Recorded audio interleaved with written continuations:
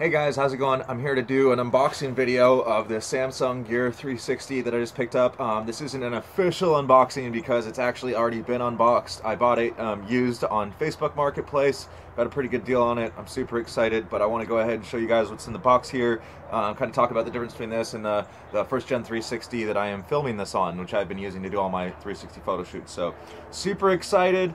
First of all, we've got a nice little simple tiny box. The one big difference that we're going to see on this camera is the way that it's designed. They've kind of gone away with the eyeball design.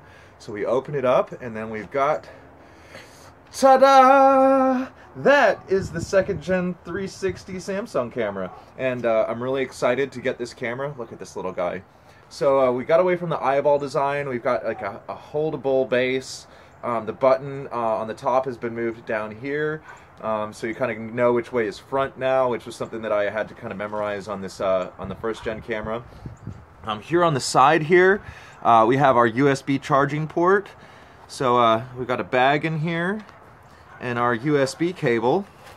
Now this USB cable is this new type of USB where you can plug it in either way. You don't have to pay attention to which way you're plugging it in, which is something that I have become very used to on my first gen camera.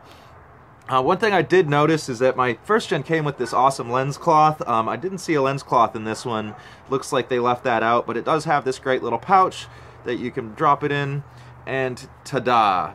Also, the bottom, the base of this has got threading for the 1/4 inch 20 TPI so you can mount it on a standard tripod. We've got our Gear Quick Start guide in here. Some QR codes to scan. And this is kind of interesting. This is a little,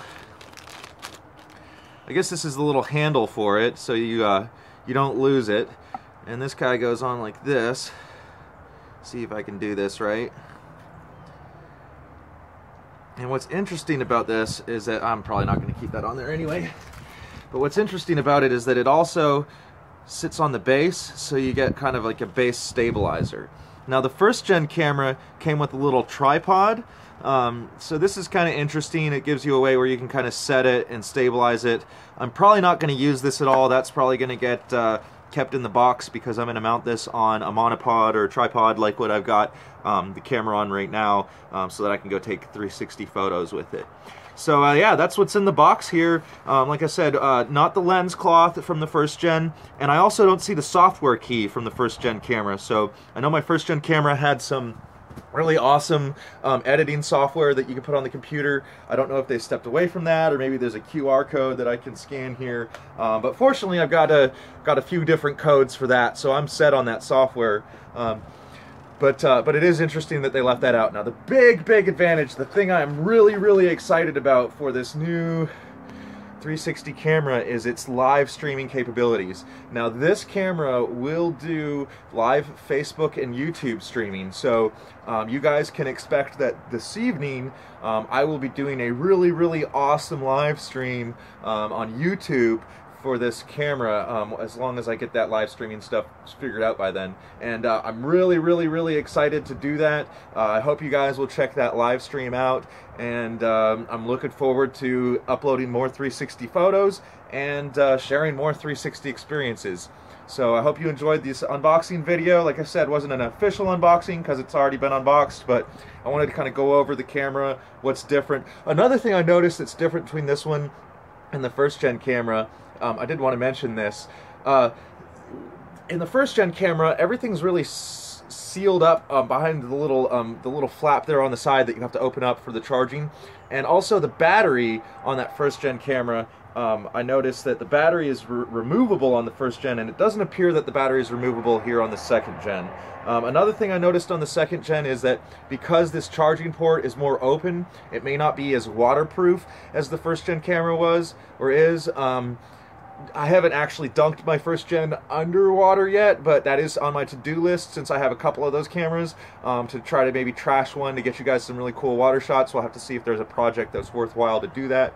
But that is interesting that this one does not seem as water resilient as the first gen.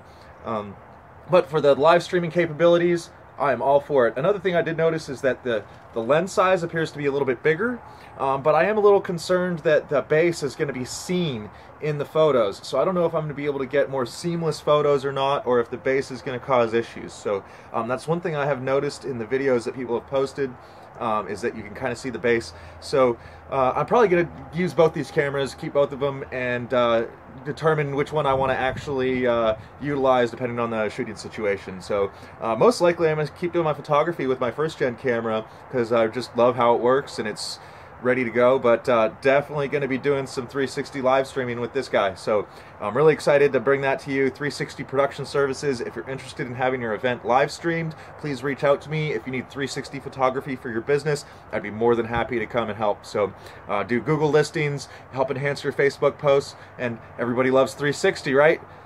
Well, that's it. That's it for this review. I hope you guys enjoyed. And once again, 360production.services or goodfellow.us.